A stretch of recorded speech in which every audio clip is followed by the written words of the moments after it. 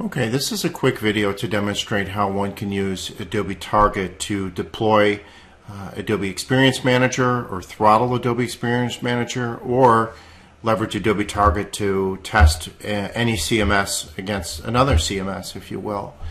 I'm going to use this website as my playground here. So miatest.com is a website I put together that is just simply used to test different things. I'm big into scuba diving, so hence all the scuba diving related content. And let's assume that this website is hosted by Tridian or hosted by some other content management system or platform. And for our test design, Adobe Experience Manager is going to be the test variant, or the alternative experience, if you will. Now, there's several different ways that one could go about incorporating this type of test. You've got lots of client-side opportunities, but for all intents and purposes, it's more ideal to do this with the server-side capabilities of Adobe Target. So, Adobe has developers at adobetarget.com. You can leverage multiple SDKs. They got Node.js, as well as the Java SDK, which Mia Prova's done a lot of work with this. But for today, I'm going to use the delivery API, which is right here, and what that looks like. So the main thing that you're going to need or to hand off to your developers or application architects is your client code. That's available within Adobe Target. So we go to the administration section, we go to implementation, and you can see there's your client code. So there's my client code for my Adobe Target account. So once you have this information, you give this to your application architects or developers, you're going to want to construct a request like this. So here you can see I'm actually making a call here. So there's my Adobe Target client code, and I'm passing in the URL. So this is the request that would take place behind the scenes here. So on this website, before it gets rendered to the end user, it gets this call happens, if you will. And you can see here, this is the name of the mbox. I'm calling it AEM just for this particular purposes.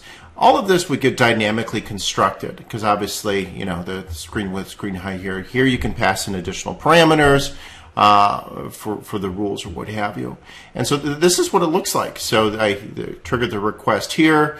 You can see here we've got my mbox name. You've got the Adobe Target ID because it's the first time session. It's incorporating the session value as the ID. And here you can see the response from a test that I set up. I said, okay, redirect false, domain miatest.com. Another very cool thing, you get all the response tokens, which is basically brings all of the profile attributes associated with this ID to your server as well. Now, what this looks like in Adobe Target looks like this. So here's the activity that I used.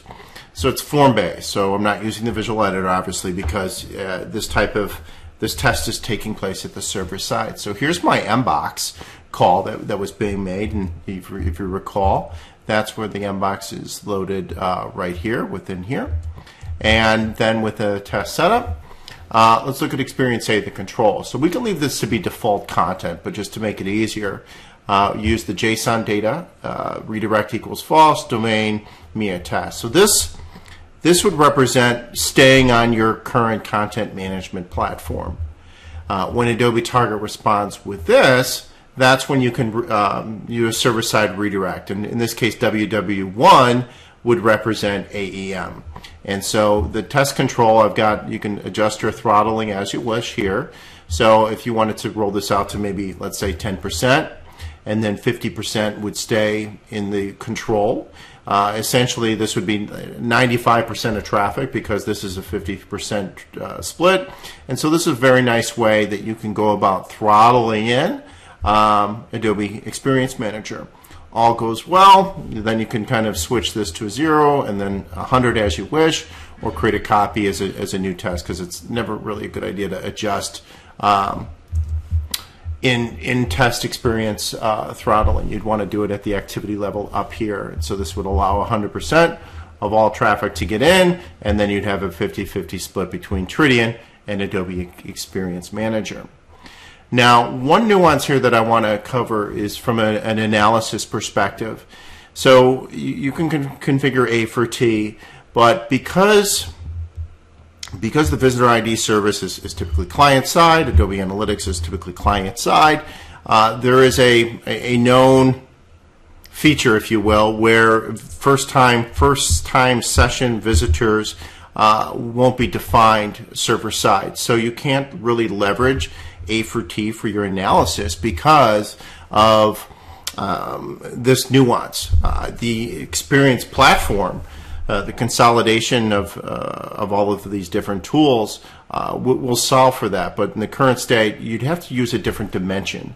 So rather than use Adobe Target Experience and Activity, what you would do is you would use probably either URL or page name as the dimension, and then incorporate any of your metrics or what have you. So in this particular instance, www2 would be your Adobe Experience Manager, if you will.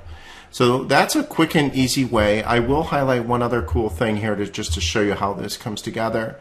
So these are the different requests. If I were to substitute this and just change these values, this basically redefines the visitor. And you can see here I got false. Let me change this to 888, just something different. There we go, got true. So you can kind of see how the different visitors and how the different responses come together. So thank you.